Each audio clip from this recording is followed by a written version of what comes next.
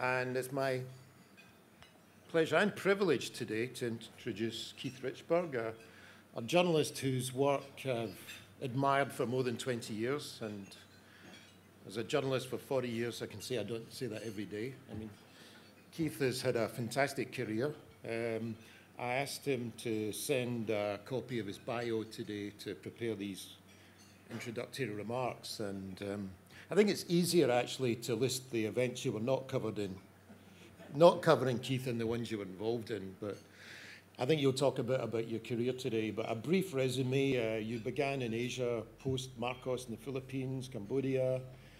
You covered the civil war in Somalia, Rwandan genocide, Middle East, the wars in Iraq, Afghanistan, post 9/11 in America, campaign trail, though you didn't actually interview Donald Trump. That's one you got to work on. And he wrote an amazing book about Africa, out of America. A Black Man Confronts Africa, which was a very tough book and received a lot of attention, awards. And more recently, Keith has taken over the mantle of running the Hong Kong University Journalism and Media Studies Centre from Ying Chan. It's a tough act to follow. She created it, I think, 20 years ago now, Keith. So Keith is arriving back in Hong Kong, where he was here also for the before and after the handover. He covered the handover at that time. He's also a former president of the FCC, so the CV is very long. But he's now back running the Hong Kong University Journalism Program at a particularly interesting time in Hong Kong and press freedom. A few years back, in 2009, he went back to Beijing, where he'd already been bureau chief of the Washington Post. Sorry, his career was basically 30 years with the Washington Post. But in 2009, he really witnessed a sort of flourishing of the Weibos, the internet, the online opening of discussion, which subsequently, I think at the time, Keith, you actually thought it was like a sort of China Spring, but things have changed. So the topic of Keith's discussion talk this afternoon will be why the digital revolution has not helped press freedom, which seems like the opposite of what we expected, but I think it's a particularly pertinent topic. So looking forward to your talk, Keith. Thank you. Keith Richburg.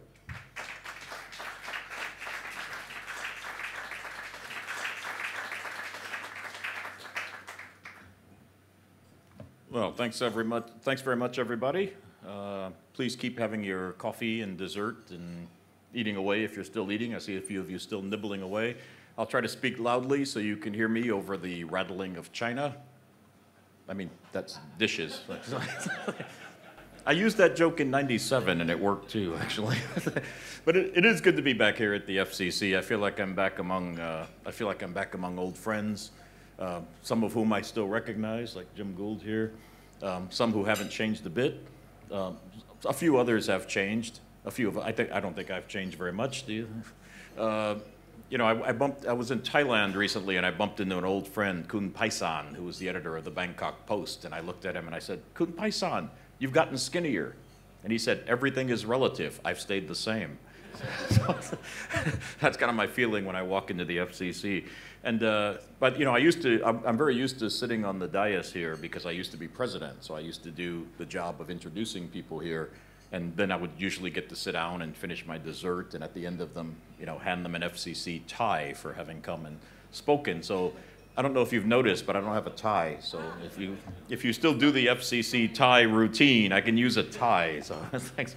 So thanks very much. But I'll do a little biography, but really what I want to talk about today is, as the topic said, how the internet has not led to what we thought it might lead to, which is more democratization, more press freedom, more openness, and in many ways, how basically I'm going to do something that journalists don't really like to do very much. So you're in for a treat. I'm going to tell you that I was wrong. And I'm going to tell you all the ways that I was wrong. Now, we really don't like to admit mistakes very much. We like to kind of hide them in a correction box that comes out on page 15, but I'm going to tell you all the ways that I was wrong from having covered. And I'm going to try to just focus on Southeast Asia, Hong Kong, and China, which are the three places I think might be of most interest to the audience here as well.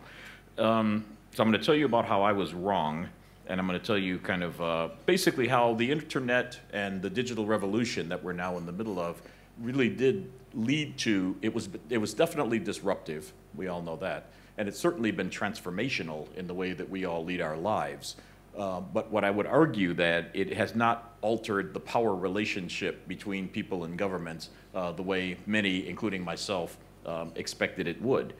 And you know, and by the way, I would say it's not only me. I think I was in very good company. A lot of people actually anticipated that.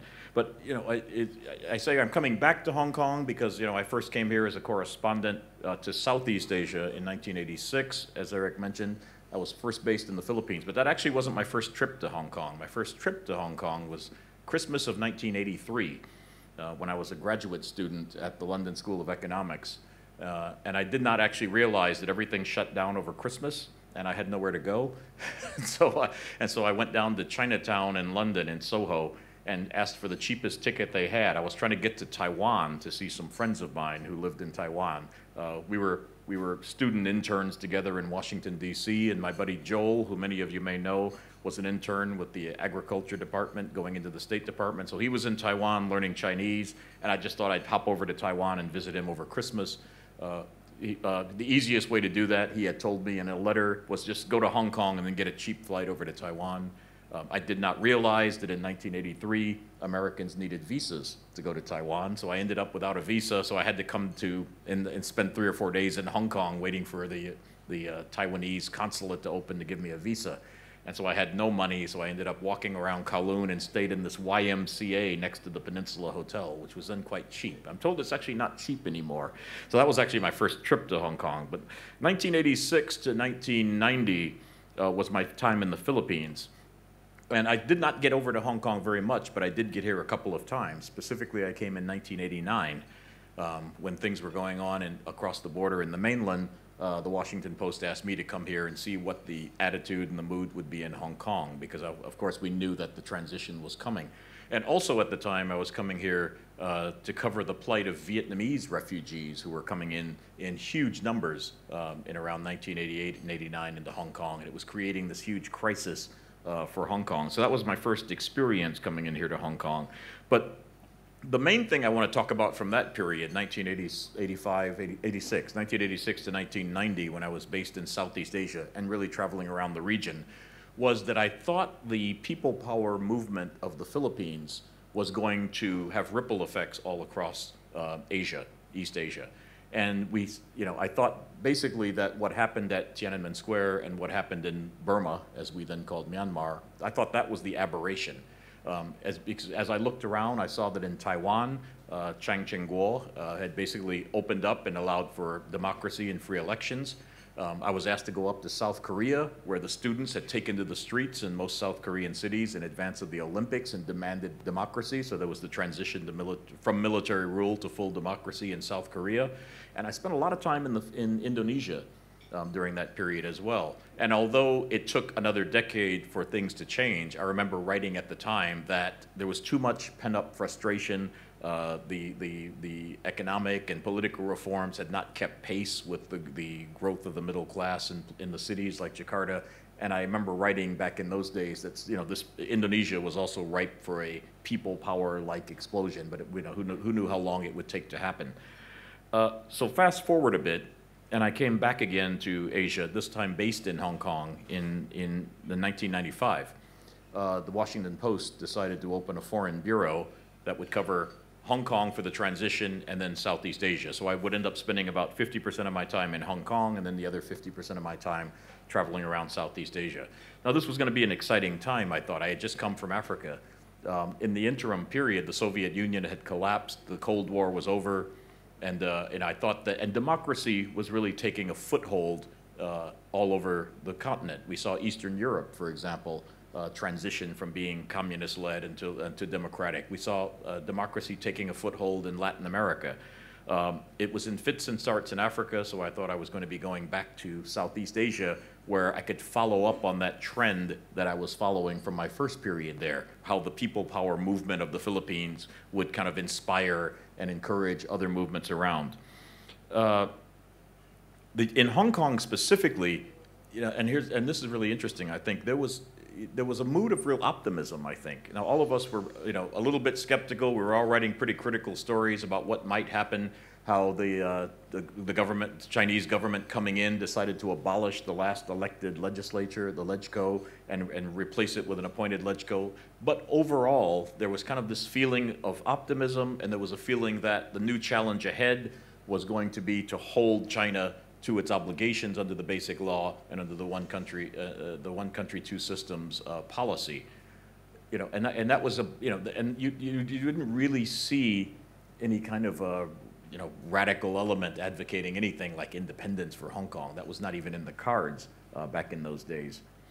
I should also say that 1997 was a fascinating year, but it was not because of the handover for journalism. In fact, the handover was more interesting for what did not happen.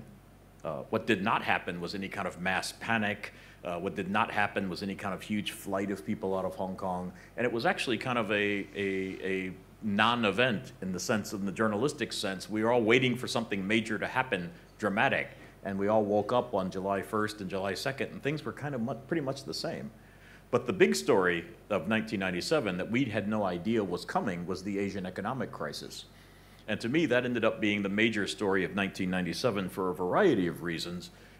And primarily because the Asian economic crisis, which led to a devaluation of the currencies and a loss of faith in governments across the region, it also led to this kind of upsurge in the kind of people power movements that I thought I was going to see earlier. If you recall, it led to huge street demonstrations in Jakarta that eventually, a year or two later, led to the fall of Suharto. It led to the Reformasi movement in Indonesia. In Thailand, it led to a huge outpouring of protest against the government of General Chavalit Yongchayut, if you remember him. He was basically toppled, and the people pushed for what became known as the People's Constitution. And they had a revolution in Thailand that led to this new democratic constitution that was going to institutionalize change in Thailand.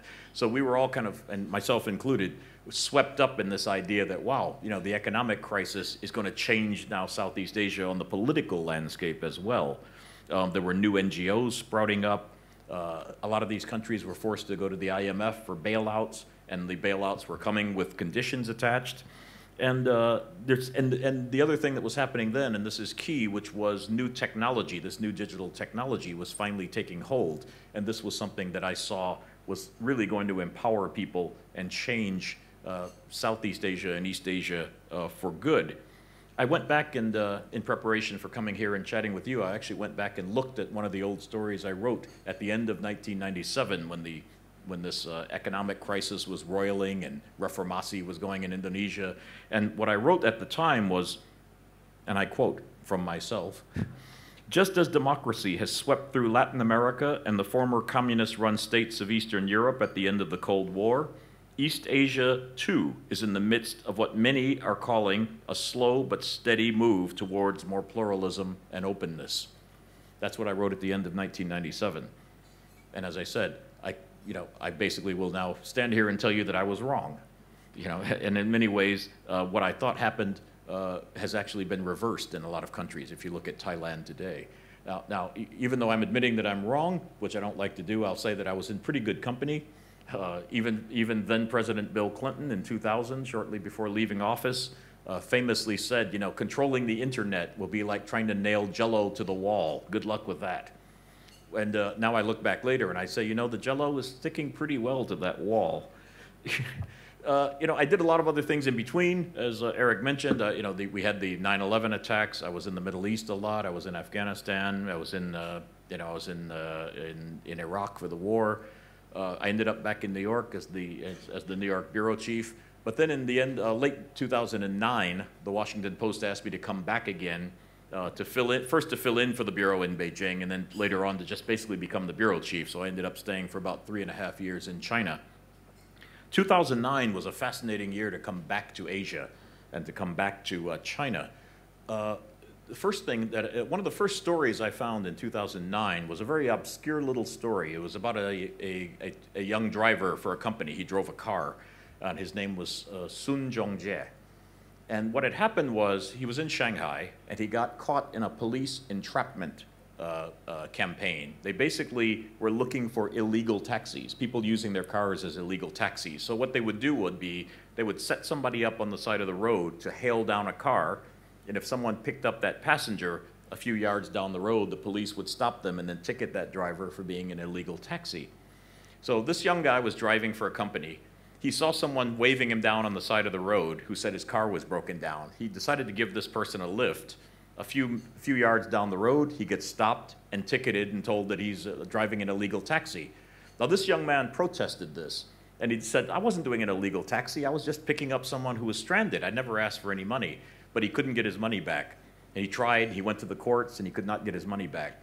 So in a rather defiant act of protest, he went outside the traffic court in Shanghai, and with an axe, a meat cleaver, a cooking cleaver, he chopped off his little finger. Now, this was a pretty dramatic thing. Now, had this happened when I used to go in the 90s, I went in and out of China quite a lot from Hong Kong. If this had happened before, I never would have heard about it. I heard about this instantly because it was all over blogs, it was all over Weibo, and it was everywhere. And I could see the picture of the guy being passed around on Weibo. And so I decided, I'm in Beijing, I decided to hop down to Shanghai with my news assistant to see what was going on. By the time we arrived at the traffic court, there were hundreds, if not thousands, of drivers, taxi drivers, others who had been ensnared in this same entrapment scheme, who had all gathered demanding their money back because they had all heard about this guy's active protest through Weibo. And within a few days, the Shanghai government decided to reverse all of these fines and refund all of the money that these people had paid. So I went away from that thinking that something is changing now in China because, first of all, the fact that I could sit in Beijing and hear about this, hundreds of miles away, and secondly, the government actually responded because of this outcry that was on this new thing called Weibo, or social media. And so I was there in China between 2009 and 2013, and I decided to concentrate on this new platform, Weibo, that to me was changing the way government dealt with people. And it was absolutely fascinating, and I covered a lot of stories during that period of time. I covered the story of the blogger whose name was in Chinese it translates into the Secretary General of the Fruit and Mountain. And basically what this guy did was he just went through official photographs that were appearing in Xinhua, et cetera, and he would zero in on the officials' wristwatches. And then he would use a catalog to find out how much that wristwatch cost versus what the salary was of that government official. And some of these government officials ended up getting in trouble with the disciplinary unit and losing their jobs. You had all of these kinds of bloggers and others who were like exposing official corruption, going outside the NPC, for example, the National People's Congress, and taking pictures of the handbags that some of the delegates were carrying, or the briefcases, and then finding online how much those handbags and briefcases really cost. So this was kind of a people's campaign against corruption going on in China that I actually thought was fascinating. So I won't say it was all negative. In fact, I considered that period the kind of the free and open Weibo period of China. And during that period, you had increased government accountability.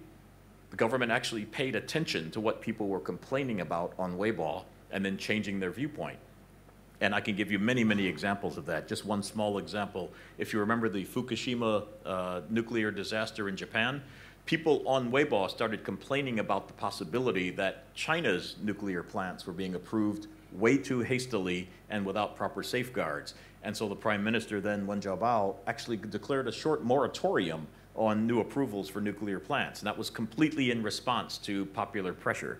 So number one, increased government accountability. They were listening to what people were saying via Weibo. Number two, it gave citizens a way to speak to each other and to organize online around like-minded causes. For example, I met another young guy in Shanghai who started a food safety blog where if you were in any place in China and you discovered that the food you were eating was contaminated or there was some kind of scandal in the local press, you could post it on that blog. And it's still going today. It's called Throw It Out the Window. And you could actually look online with a map of China and click on your area and see how many food safety scandals there were, or how much tainted beef there was, or fake pork, or this sort of thing. So that was the third thing. It allowed people to organize online around like-minded causes. Number three, it gave citizens a way to speak out against to power. It gave citizens the first time a voice to speak out against policies they did not like. And then the fourth thing it did was it allowed news to filter through to people uncensored. So if you found an interesting article anywhere in English or Chinese, you could paste it on your Weibo account and send it out, and then it was free. Everybody could read it. So those were, you know, 4 ways that I thought China was changing, and it was never going to change back again. But I was wrong. What happened then came 2011. And I must admit, I didn't realize it at the time, but 2011 was a crucial year, because 2 things happened that year. Number 1 was the Arab Spring, and that really caused the government in Beijing to suddenly realize that the internet was a threat. And then the second thing that happened was in July of that year was the Wenzhou train crash. That was the high-speed train that crashed at Wenzhou. I was there at the time. I was actually in Shanghai. I was actually traveling back from Zhejiang to Shanghai at the time, so I was there and I knew something was going on because I could see it out the window of the train.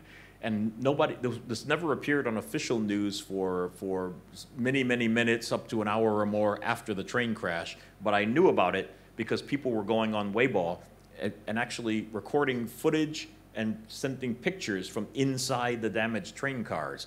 So we, the foreign press, were able to report that there was a massive high-speed train crash, people were killed, there were people still trying to get out of the car before anything ever appeared in the official media.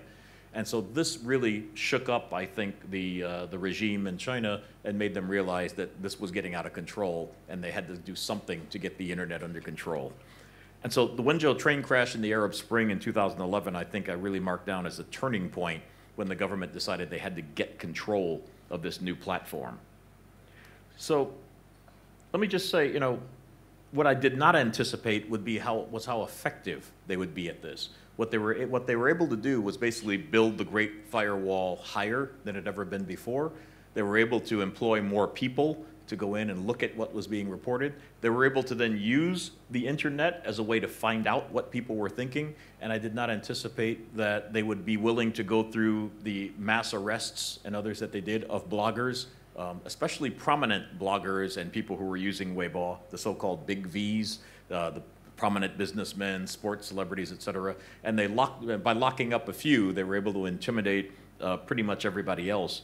And they were able to also basically occupy the heights, occupy this new space by government ministries, propaganda officials, provincial ministries, public security, opening their own Weibo accounts and getting their own message out, sometimes employing their own legions, sometimes called the Wu Mao Party, you know that, the 50-cent party, basically paying people to flood the internet with their own commentaries or their own counter view of things. So they were able to actually use Weibo to get their own message out as a tool of propaganda. I should say one other thing. Now, you know, I was not paying a lot of attention to Hong Kong at the time, but I was coming in and out of here occasionally. In Hong Kong, what I had anticipated and what I had written in 1997 and further after the handover was that, yes, there was going to be a huge change, but it was not going to be in the direction we anticipated. What I said about Hong Kong at the time, and I went back and looked at my actual story that I wrote on the day of the handover, and what I wrote at the time was that it's not going to be so much that China is going to come in and change Hong Kong. It's going to be that Hong Kong is going to change China.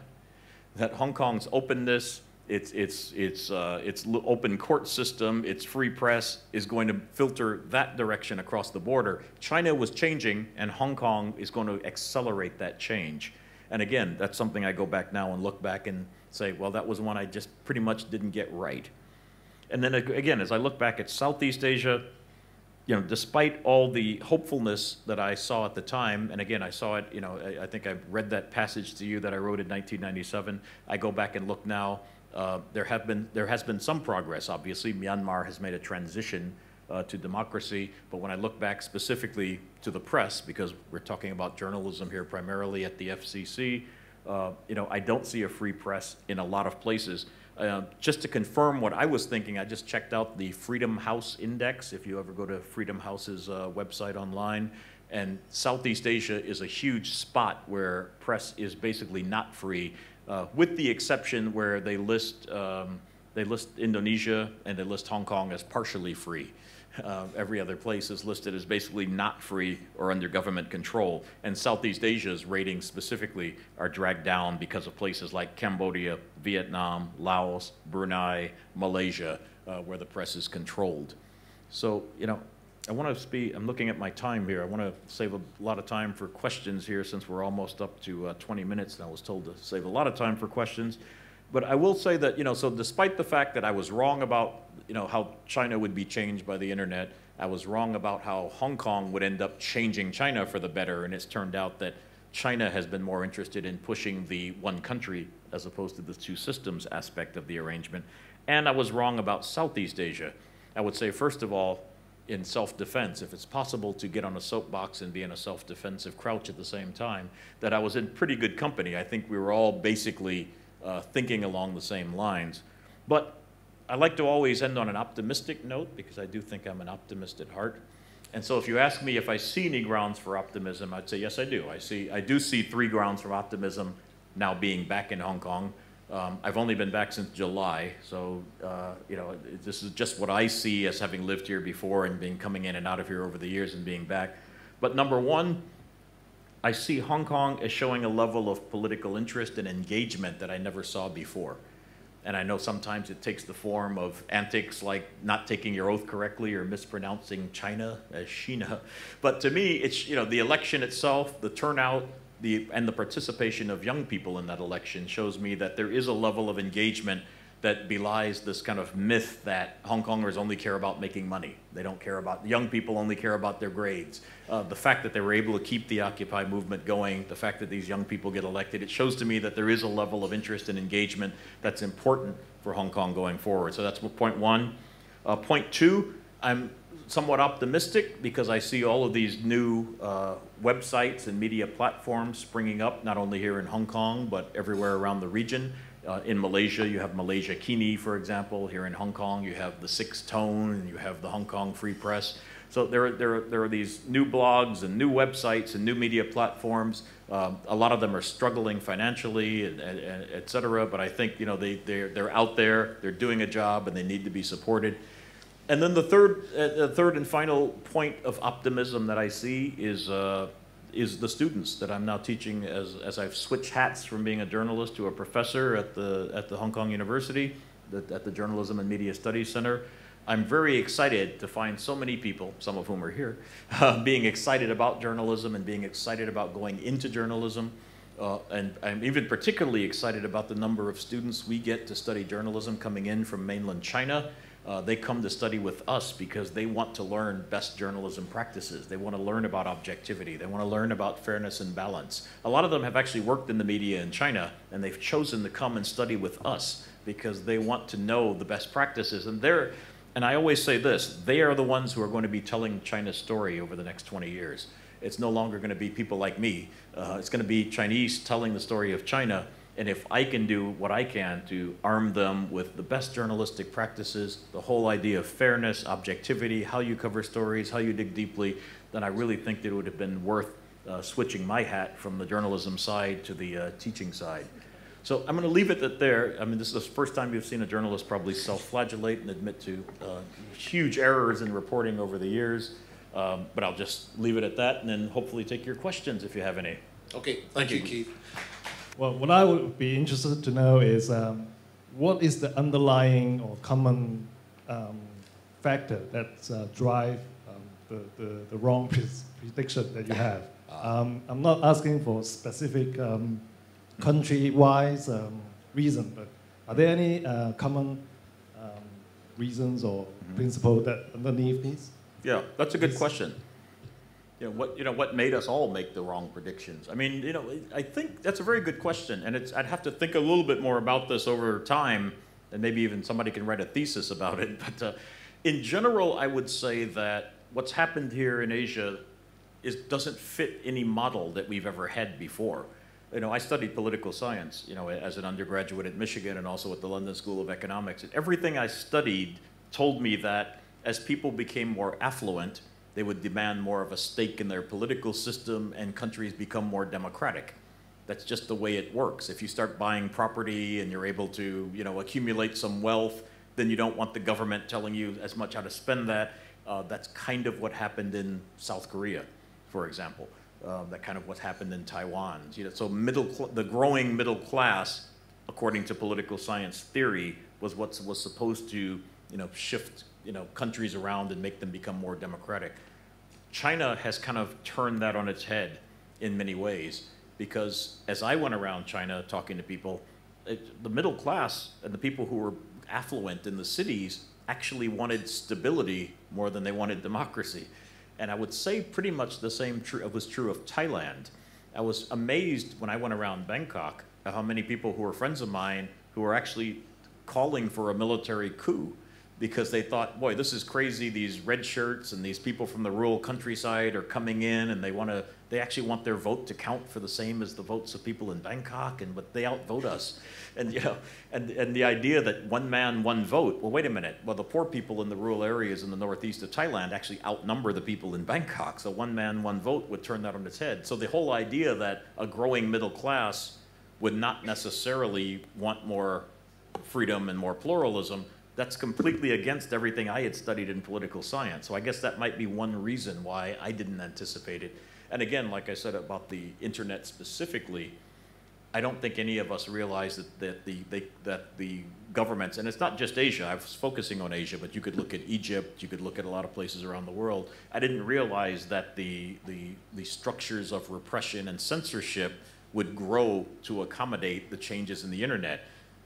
When I was in China from 2009 until 2013, I was amazed at how the netizens and the internet was able to constantly shift and change to evade the censors. But at some point, they could even coming up with terminology, words they could use in Chinese that the censors couldn't figure out what they were talking about. But at some point, the people in charge of censorship figured it out and got a lot better at censoring. So that was something I didn't realize. Coming on to this theme of censorship in China and internet, do you think the one reason why the internet in China has gotten less liberal is because the Chinese government has employed huge armies of people loyal to the party? The nickname is Wu Mao, who post very, very pro-Chinese Communist Party propaganda on Weibo, social media, internet, and flame and attack those who criticize the Chinese government. A bit like the many supporters at the Trump rallies, Yeah, absolutely. I think that's absolutely one of the factors. The Wu Mao party is huge. I guess one of the things that I always have to remind myself about in China is they have a huge population and they can employ a lot of people in security, for example. Because I'm always constantly thinking. I was in China as a journalist, and we always thought that we were being monitored or bugged, that they were listening to our calls. But my one solace was, well, they couldn't possibly have enough people to listen to all the phone conversations. Well, yes, they do have enough people to listen to all the phone conversations. They have plenty of people. They can employ plenty of people in the security apparatus. So yes, so the Wu Mao party, that was actually one. I think I do think the willingness to show a tough hand, to actually arrest people and jail people for what they were writing online and blogging, which I never anticipated they would do. That also, and you only have to arrest and jail a few people, the big V's, to scare everybody else. They have a saying about that. You scare a monkey to catch the flies or whatever. So you actually only have to jail a few people to get everybody realizing what's going on. And so now actually, you're seeing Weibo is crushed. It's a shell of what it used to be, and people have gravitated towards WeChat, which is a closed system, so you only are talking among your friends. I think Florent said it's kill the chicken to scare the monkey, is that it? Kill the chicken. I got my animals wrong. Kill the chicken to scare the monkeys. Okay. In terms of, you've spoken about government control. I want to ask you about business control and the way in which business sometimes takes a very insipid approach to this. We've seen Yahoo, for example, roll over a couple of times. Mm-hmm. Previously, as a broadcast journalist, I walked into the offices of Astro in Malaysia and watched stories from my own news service disappear before my very eyes before being rebroadcast on a short delay.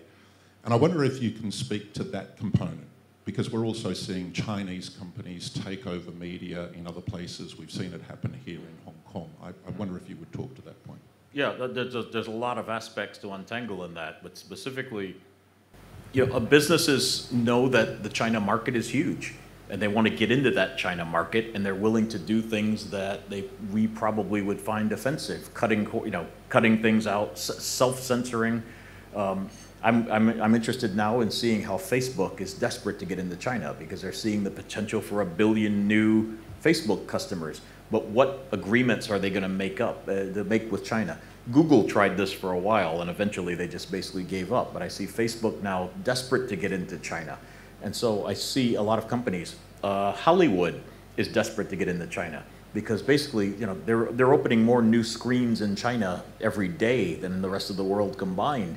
And so, you know, so Hollywood needs to sell its movies in China to be able to make profits. And so they're doing things like changing scripts or changing parts of scripts that might offend China, or writing scripts to give a favorable part to China so that they can actually get their movies approved by the censors into China, or just getting a little bit of Chinese money and then hiring a few Chinese actors here and there so you could call it a co-production so it doesn't fall under the censorship regulation. So I think there's a lot of bending over backwards now because people are still enamored of the massive market that is China, and some are willing to cut some corners. And I would probably say that all the journalists who are based there too, if they're into a company that has some financial dealings with China, you know, they probably are under, you know, competing pressures.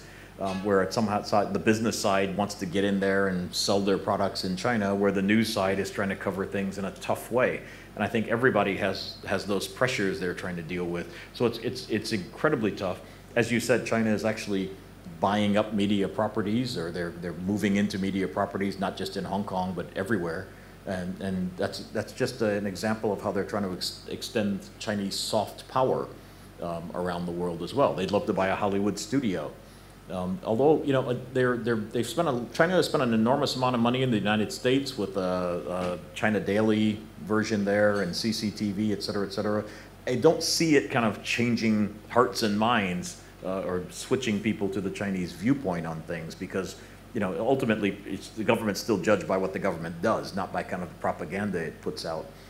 If I were advising CCTV or one of these outfits that's trying to open up in, you know, they have already opened up in New York or Washington and elsewhere, I would say just present a balanced news channel, and then people might actually watch it. But if it's kind of pro-China propaganda, then it's going to go the way of Al Jazeera America, which basically just closed down. But no, I think that's a huge issue of China trying to extend its reach and use soft power around the world through its business acquisitions. I suspect you've been doing too much self-flagellating by your reference largely to China. I mean, if I look around the region, actually I see quite a lot of rather different picture. And if we look at Malaysia, actually the blogs and so on, Malaysia Kini and the Sarawak Report and this and that and the other, Malaysian Insider, have done a lot to reveal what has been going on, while the newspapers and TV obviously remain as under the government thumb as they ever were. Indonesia, again, I mean, quite a lively media online and offline. Philippines certainly no worse than it was. Even Vietnam, you see, you know, there are some things seeping through which wouldn't get through on print or television. In Thailand now, I mean, really, it's the only access people have is those who know how to avoid the restrictions there. So, I mean, if I look around India too, I mean, India, you see that blogs of various sorts have actually undermined the position of the old sort of media owned by the big tycoons. Mm-hmm. So, too much self-flagellating?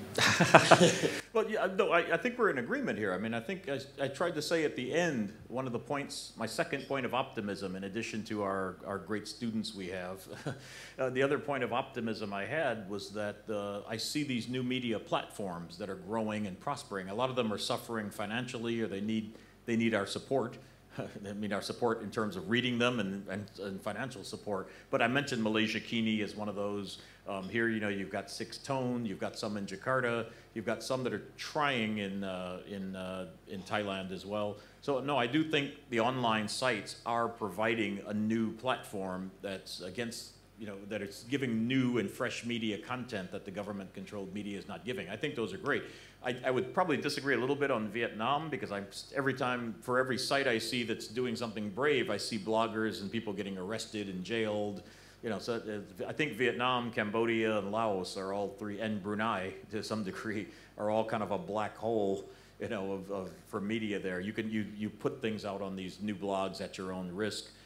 Malaysia, I mean, they've stopped the cartoonist Zunar from leaving the country, and he's under threat. And so I think Malaysia is kind of in a tricky area there. Singapore, which you know well, Philip, I think that's a tricky one. They also still charge, you know, bloggers. A lot of these countries can use defamation laws to go after people who are printing things online.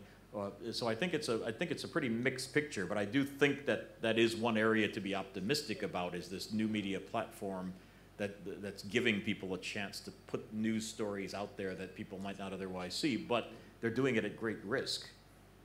When you were in Beijing last time round, there was the 10-year transition towards the new leadership. Did anybody see a strong man like Xi Jinping coming? And if so, why? And if not, why? Because clearly it does seem to have had a bearing on what has since happened both in China mainland and in Hong Kong. No, absolutely great question. And I got to say that I can flagellate myself one more time over that one, because that was another one I got wrong. I remember writing, I was there during the lead up to the 18th Party Congress, and writing how everybody was anticipating that Xi Jinping was going to be a breath of fresh air. He was seen as the guy who was more worldly. He was seen, you know, he had lived in Iowa for a while as a on an exchange program in agriculture or something. He was seen as somebody who was going to just be more confident, and he was probably more savvy about the internet, etc. And boy, we couldn't wait to get rid of the stodgy old Hu Jintao days. And boy, wait till Xi Jinping comes in. And don't forget, people also were saying that Li Keqiang, the prime minister, was, you know, he was kind of friendly with some people who were involved in the 1989 protests. So we were all anticipating there might be a reversal of verdicts on 1989. And so in the 2 years leading up to the 18th Party Congress at the end of 2012, we all thought, wow, it's going to be terrific once Xi Jinping takes over. Now people are looking back to the Hu Jintao days as the period of great openness and democracy in China, which I never thought that would actually absolutely happen at all. And so, yeah, so I will self-flagellate again. I got that one completely wrong, and mainly because, you know, we don't know what's going on. We just listen to people, and so talking to the usual suspects, the sources I would talk to and others would talk to in Beijing, there was this hopeful atmosphere leading up to the 18th Party Congress, and that this new leadership team that would come in would bring in something different. I think that was actually changed once we saw the lineup of the Standing Committee of the Politburo, which was stacked not with young reformers like Wang Yang from Guangdong, but was stacked with people, you know, older hardliners, as we would call them. And so we were led to believe then that Xi Jinping took over, but he was forced to take in a lot of hardliners around them. That's why this plenum that's going on now is absolutely fascinating, because we'll be able to see when he's able to replace about as many as five of these standing committee members, will he be able to put in his own folks, and which direction will that show us which way China is going? Is he going to put in reformers who are going to do things like break up state-owned enterprises, or will he continue to surround himself with hardliners? But I think that's absolutely right. I got that one wrong as well. So you're forcing me into a fourth flagellation. So thank you very much, sir. We get things wrong because we listen to what Twitter handles and their snappy one-liners, instead of asking the farmers in the field or the mid-level bureaucrats that we used to do. And is it a problem that it's not so much that, you know, they're giving us the wrong answers, we're asking the wrong people the wrong questions. And what can we do to realign the digital narrative with political and economic realities? What can we do as journalists to make sure we stop getting things wrong? Yeah, that's a fantastic question. I would answer yes, yes, yes. I mean, I think one reason we're getting it wrong is absolutely as you said, because, you know, we're all reading what's coming out on Weibo back from 2009 till 2013. Let's use that as a window. And so by reading everything on Weibo, I'm thinking to myself, sitting in Beijing and sitting in Shanghai, wow, everybody in China is, excised over this issue going on here. And what I knew intellectually, but I guess did not fully appreciate or let work into my reporting, was that Weibo was giving me a narrow window on urban, younger, educated elite in China. And those don't necessarily represent everyone in China. I mean, I probably spent way too much time in Beijing talking to people who were like my Chinese teacher, who was 26 years old and getting everything off her mobile phone. I would ask her opinion about things and say, wow, she's really smart and she really is clued in and knows what's going on. China is changing, as opposed to spending as much time as I should have in places like Anhui or Wuhan.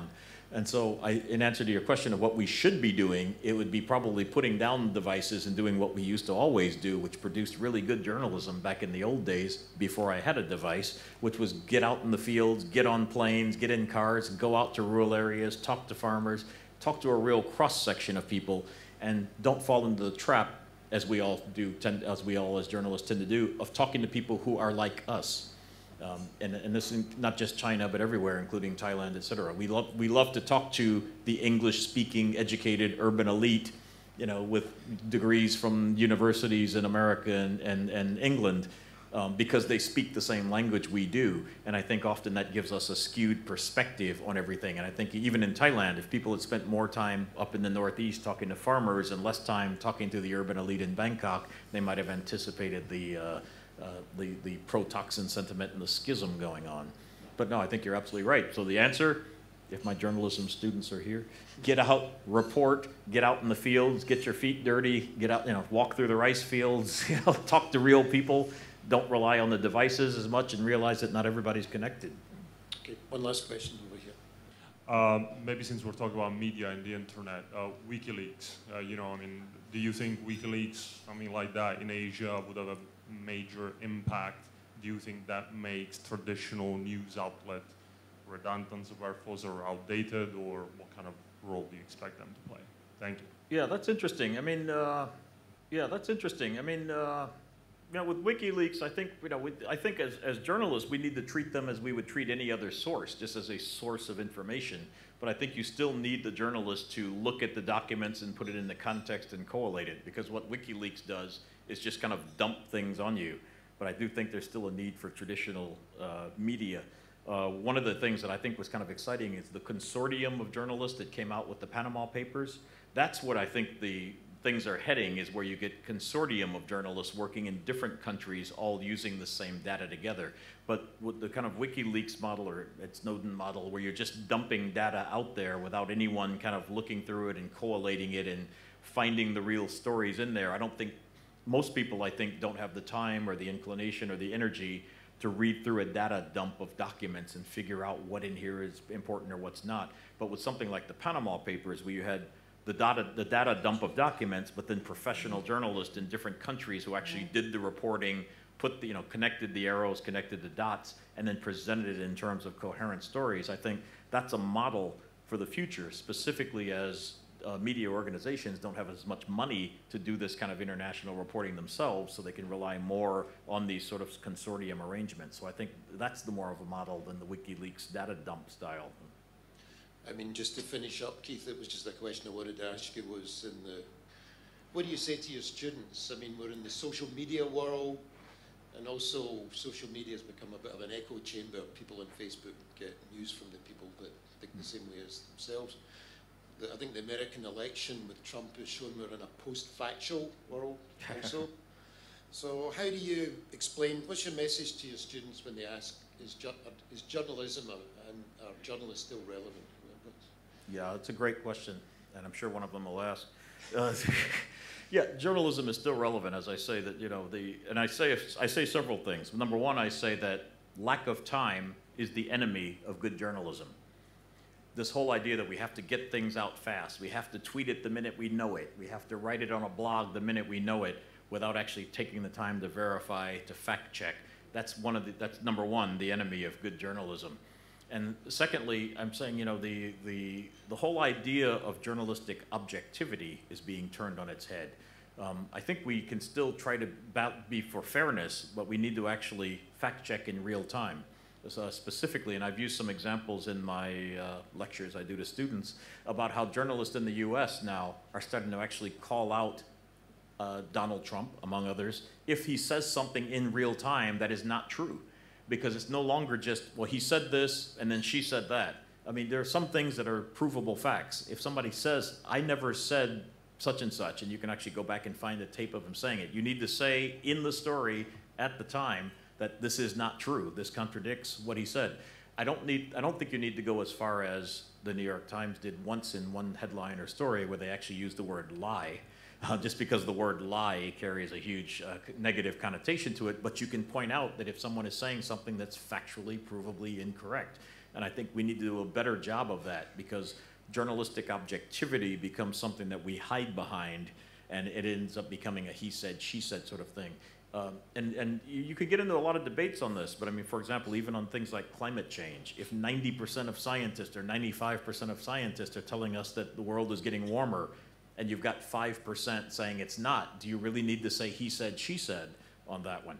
I don't think so. I think you need to just present it as fact that the world is getting warmer. The countries of the world are signing a climate change agreement. You might mention in the story that there's still a holdout of a tiny percentage of scientists, but I don't think you need to go for the old journalistic balance of he said, she said, because I think people really want the truth. They don't just want this kind of veneer of objectivity for its own sake.